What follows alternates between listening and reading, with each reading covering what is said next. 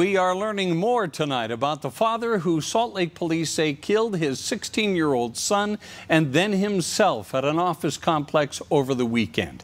Police identified that man today as 49-year-old Parth Gandhi, a local neuropsychologist who spoke to Fox 13 News back in 2020 about the medicinal use of psychedelics.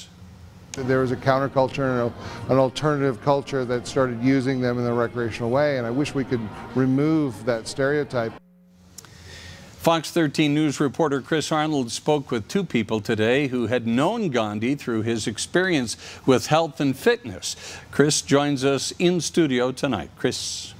Well, yeah, Bob, those I talked to today that knew Gandhi say while he was passionate about his profession, he also had a real love for yoga and for helping others, which is why they tell me they were left in complete shock about what happened with both Gandhi and his teenage son this past weekend. I just always knew him as a great guy. He was very committed to fitness and yoga. Denise Drew says she met Parth Gandhi 12 years ago. He was a student in my yoga and cycle classes at 24 Hour Fitness. Drews remembers Gandhi as a people person. He ran events at his house, yoga events and meditation events.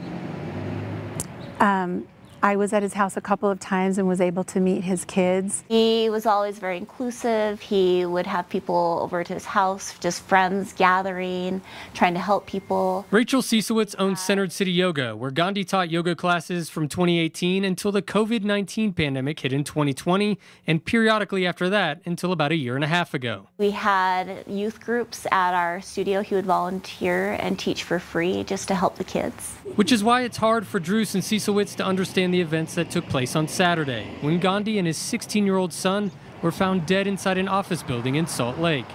Gandhi had an office in the complex in the 2900 block of South Highland, where he worked as a neuropsychologist.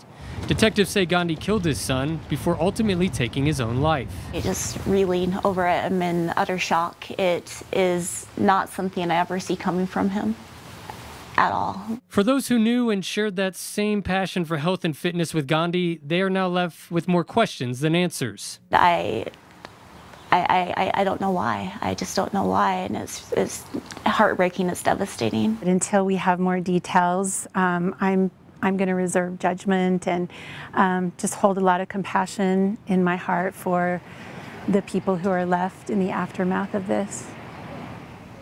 Well, as part of the investigation, police did conduct a welfare check at Gandhi's residence near Sunnyside Park. However, details about what may have been discovered at that time have not been disclosed. In studio, Chris Arnold, Fox 13 News, Utah.